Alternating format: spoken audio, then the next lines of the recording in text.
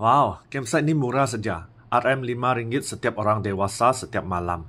Apakah keadaan di campsite ini? Bayangkan RM5 ya. Kalau kita fikir hari ini kan mau pergi kedai, RM5 tuh makan pun tidak cukup bah. Mau makan nasi ayam pun tidak cukup, mau beli RM5. Tapi campsite ini charge-nya begitu murah, RM5 ya geng. Jadi ini adalah campsite yang paling murah yang pernah saya pergi. Tidak pernah lagi saya ada campsite yang charge RM5. Jadi kita tengoklah. Kita akan tengoklah, lihat bagaimana rupanya nantilah.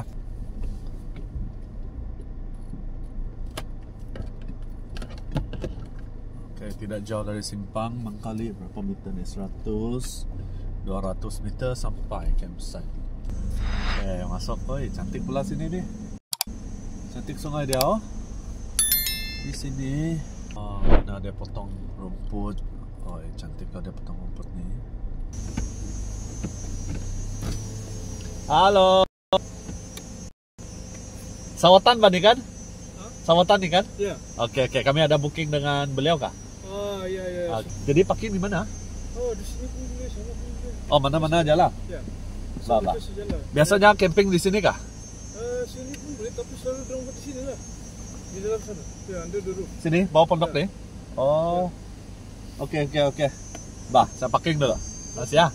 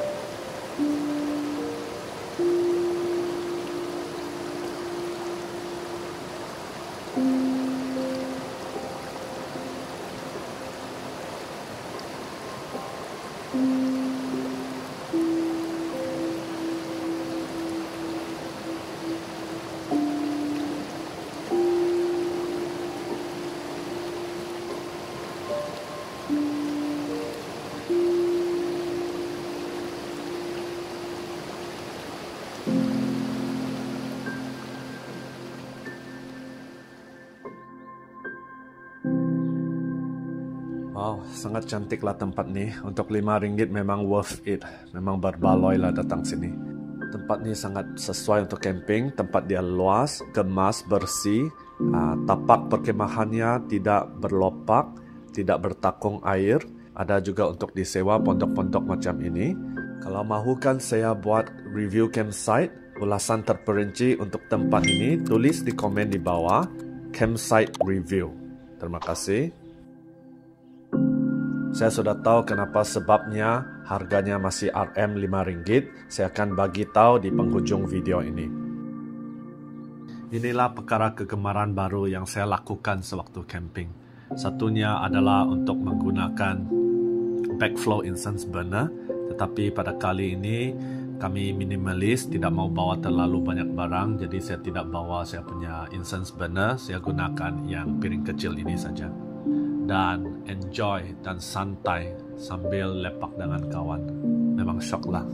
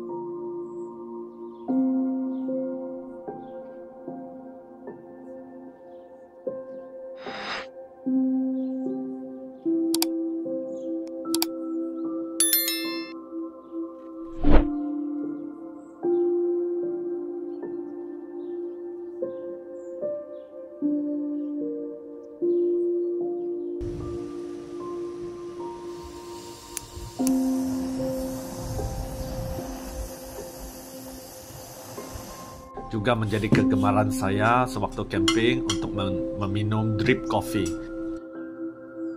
Bayangkan di hadapan view yang cantik, di nature, boleh relax dan santai, tidak terkejar masa. Slow-slow saja saya enjoy satu cawan kopi. Wow, memang stres pun hilang. Bestnya.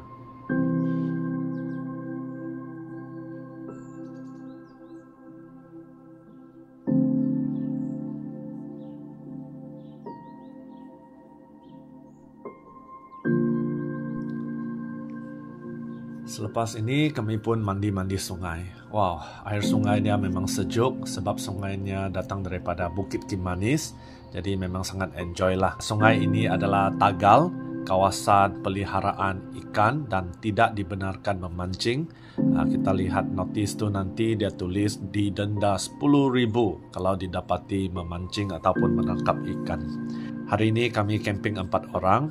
CEO bagi kami baja ikan. Ini untuk bagi makan ikan. Dan kami pun fikir, okey lah, mari pergi try lah. Mana CEO dia?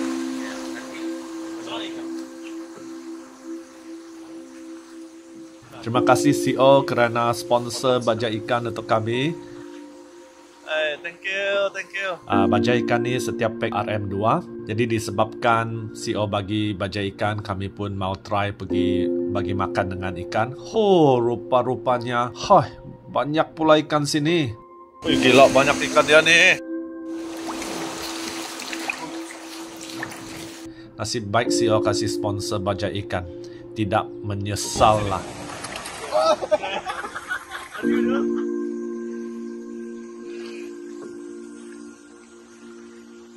Memang aktiviti yang sungguh seronok, sungguh menyeronokkan. Kami betul-betul enjoy. Dia punya ikan sini ni memang banyak besar. Ikan dia tidak malu.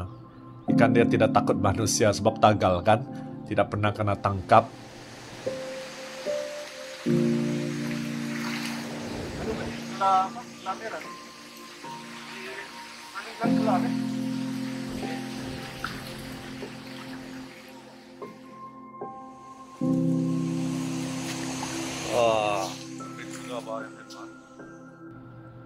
Sampai dia datang dekat-dekat, kami nanti masukkan tangan lagi ke dalam air. Wah, boleh pegang, boleh angkat. Langsung ikan tu tidak takut dipegang manusia. Saya masukkan kaki saya, ikan tu pun datang. Oh, apa orang bilang tu? Fish pa kah? Fish pa. Tapi yang ini ikan besar lah. Dia tidak makan yang kulit kaki, tetapi tu ikan masukkan mulut dia sehingga jari kaki pun dia hisap. Aduh, terkejut saya.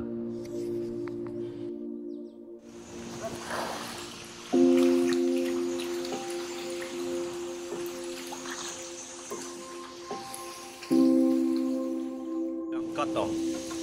Coba angkat lagi satu.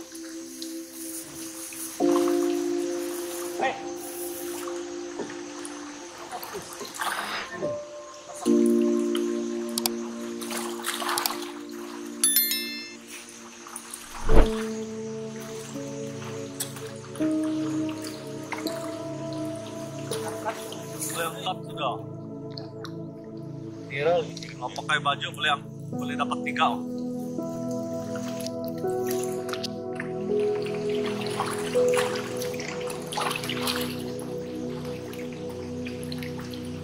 Kalau beli bilang kan.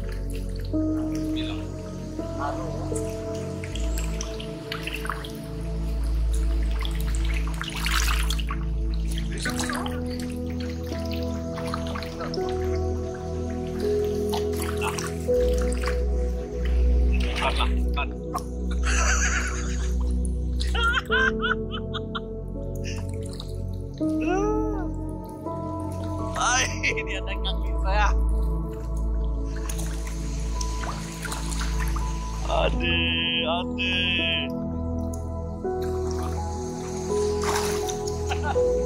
Tiga rasa.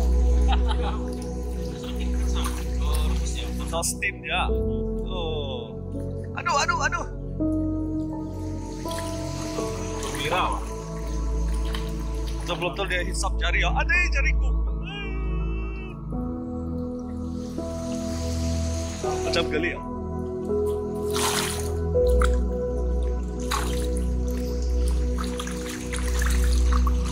Ada banyak dia ikan.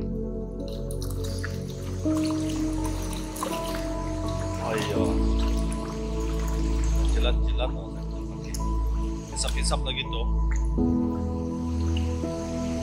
Besar mulut dia.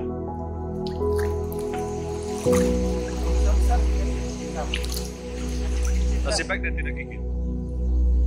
Tidak gigit kalau dia. Aduh.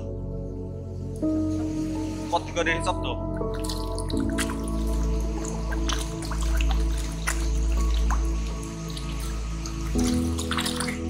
Sampai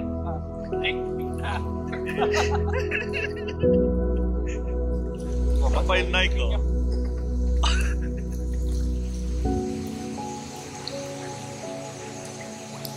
Oi, hisap, cukup lah. Aduh, tarik lagi. Sudah hisap dia mau tarik lagi.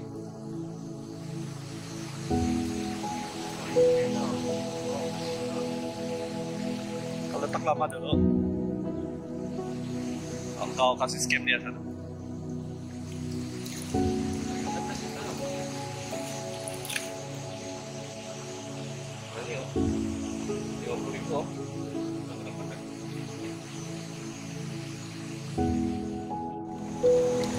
Tidak takut akan kalau gagal. Tidak pernah kena tangkap.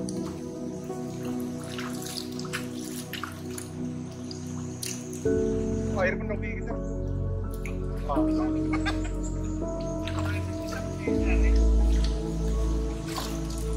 Prank, pakai air ini. Keras game ini.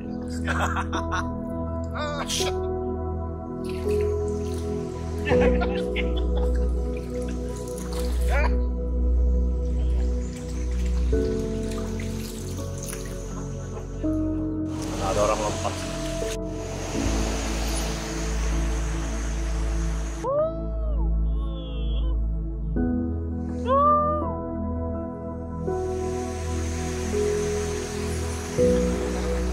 Dalam juga.